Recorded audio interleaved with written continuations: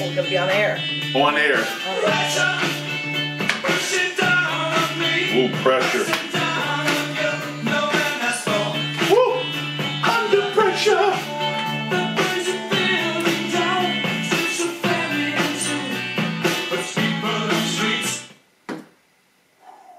There's all kinds of pressure going on this weekend.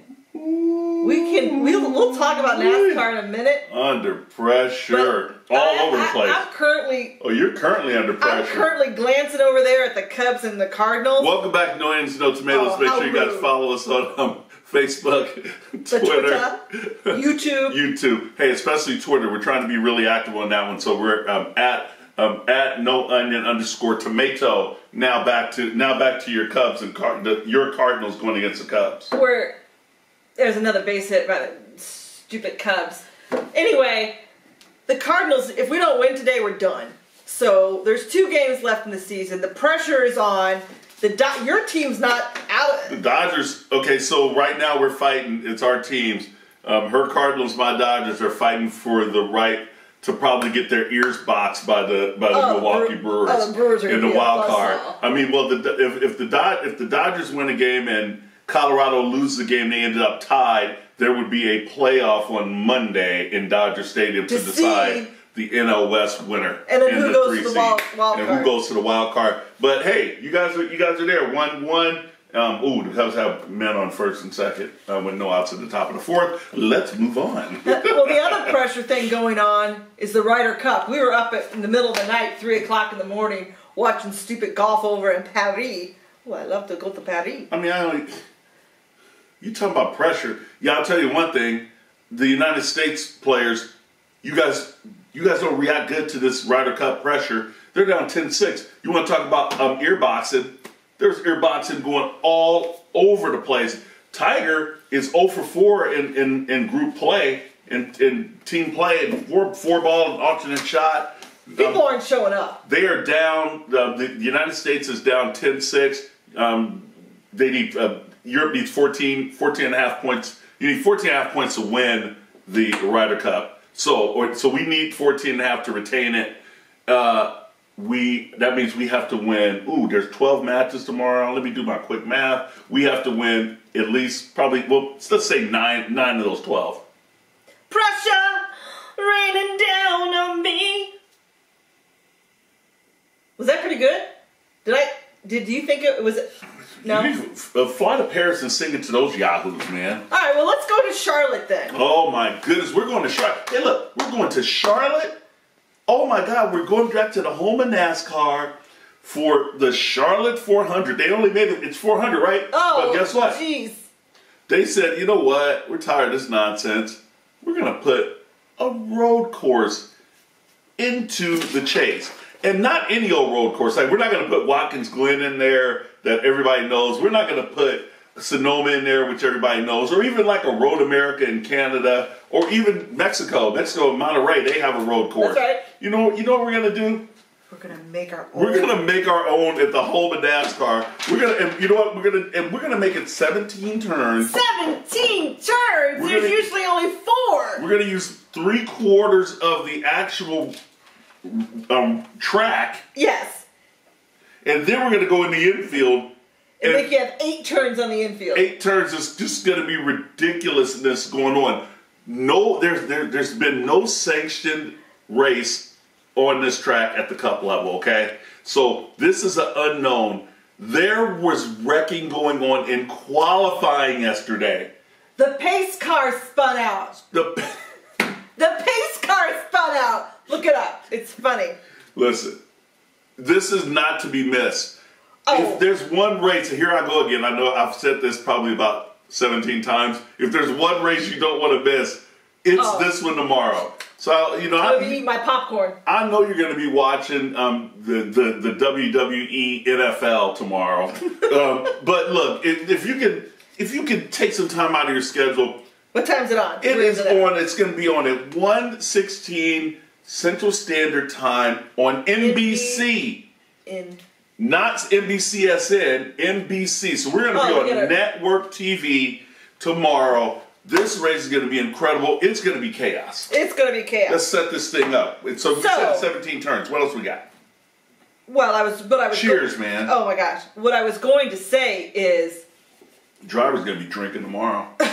we have 3 drivers locked in, but the rest of them are going to be in panic mode. And that Under Pressure song is so apropos. It's apropos. So again, yesterday they're crashing out in qualifying and in practice. Let's set our top 10. Who qualified? So Kurt Busch qualified on the pole. Okay. So he was pretty happy about that. Okay, give me the top 5. Who you got? And then second is Allmendinger, always good on road courses. Yep.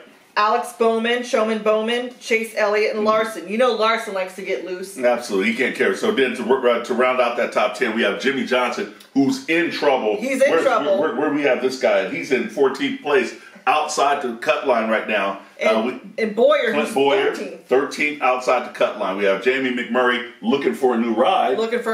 And then we have a young Master Blaney. Yeah.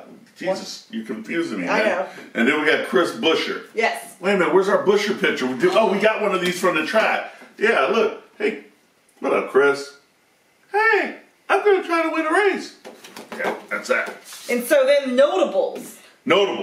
Hamlin, who is, how many points? 29 points off the cut line. 29 points off the cut line in 16th. He's starting 27th, but I think he has to go to the back. Yeah, he's already in the back, but now he's going to be even further back because they were putting all kinds of band-aids on that car. He was actually helping them put bare bond tape on the back of that car to get back out for qualifying. They are a train wreck. So Kyle Busch is starting 14th. Okay. Truex is starting 13th. And Harvick 19th and Keslow 25th.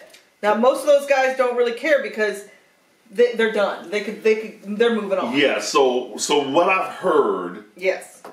Is that a lot of the drivers are talking about just kind of hanging out, almost like a restrictor plate race at the super speedways where you just kind of hang out in the back. You don't get too racy. We fill this thing out, and they think they can survive. However, well, what I was going to say, that's good. Let a bunch of cars wreck out, right? And then when the field's 10 less cars, right? Then I'll start racing in stage 3. Absolutely, and you because there's the 3 stages is 25, 25, 59. 25, 25, and 59 laps. We have no idea what this field strategy is going to be. We looked at some stats because we wanted to try to figure out who are our best road racers. So we took the only 2 that we could take would be Watkins Glen and then Sonoma over the last 10 races. So let's look at that just briefly. So, all right, give it to me. All right. So at Watkins Glen, the number 1 driver over the last 10 races would be Kyle Busch. Okay,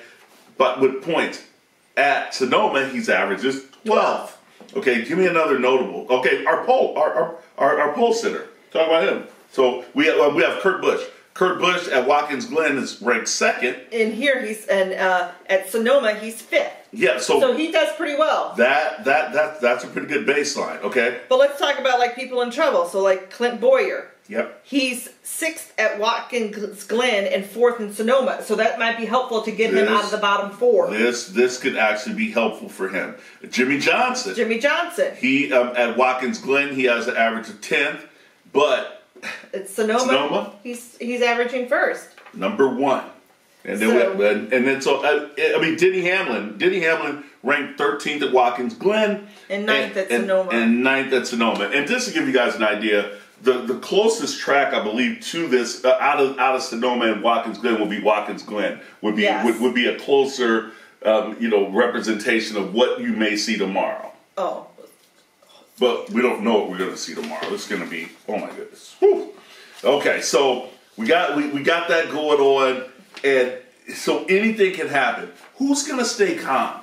What driver is going to stay calm at this race and be able to win it? Because somebody wants to be the first driver to ever win this thing. These guys have egos, right? That's right, and it would be a feather in your cap, Yeah, okay? I went out here and tamed it. But here's the thing. We were out there qualifying and stuff. That's one at a time, and they were wrecking. Yes. What's going to happen when it's all 40? When they start side by side tomorrow and then enter into turn 1, and then tried to negotiate that out to get through to turn 8 to go onto the track. And then this bus stop that they have, they're calling it a chicane. So you kind of go in, then they set these rumble strips up. But then there's they call it like a little turtle, and then there's like a wall. And drivers are hitting this, they're hitting that turtle. Keselowski hit it yesterday in practice, jumped it. You get air. Got air, literally caved in the left side of his car, the side skirts, and broke the power steering. So they're going to be doing these turns. People are going to try to drive under each other. I'm going to tell you this. Lap 1, there's a wreck. I believe lap 1, there's going to be wrecks. Okay. Hey, if I'm taking bets on that, can we call Vegas or anything? Let's do it. Hey, where's NASCAR Mike? Maybe we can look him up. Hey, NASCAR Mike. Don't do that thing in your ear. All right, so look, make sure you guys tune in. This is going to be awesome. And again, it's going to be 1:16 green flag on NBC, the Bank of America 400 Roval. Roval. Yep. Okay, so that's enough about that because there's just too many unknowns. Oh, it's just going to be craziness. Good Lord. Oh, I'm just in for it. Okay, I'm 100% in. Absolutely. So let's talk about some of the driver changes, right? So there's a lot of youth being infused into this sport. There's a lot of movement going on, right? I like it. Shaking it up a little bit. So we have Ryan Newman's going to be going back home to Roush Fenway. He's going to be piloting in the 6 car, and then we have a few more guys rolling in, right? Yeah, we have Ryan Preece. Yep. He's taken over the what's the Allmendinger car? Yeah, the 47 car. 47. I mean, so like we have a lot of young drivers that are coming up because they're pushing these guys out. So we know Casey Kane's leaving. He's gone. We know Allmendinger right now does not have a ride. We know that Trevor Bayne is out. I mean, they're guys. We don't know where Kurt Busch is going. Kurt Busch supposedly has 2 contracts on his table, but I think it's now only 1. And where's Truex going? Where's Truex? Is McMurray going to end up somewhere? Truex he's going to be the first fish to fall because he's the most talented. For sure. Right. And then there's still that rumor, is he going to take the 19 car over for Suarez? And if he does take that car over, now where Suarez end up? There's a lot to be determined, a lot to happen. Yes. Hey, you guys have some fun watching this race. Again, make sure you guys follow us, interact with us on Twitter, send us some questions if you guys have any questions. Let's get back to our questions. Yeah, it'd be great if you guys topics, see what's to cover, all that stuff. Hey, we are here for you. We're on air for you. We're on air for you. You know what? You're welcome. Now we're going to... Bases loaded! Bases Cardinals! Cardinals. One out! 1. Let's do this. Harper's rolling. We're off the air. We will see you guys a little bit down the road. Bye! Peace.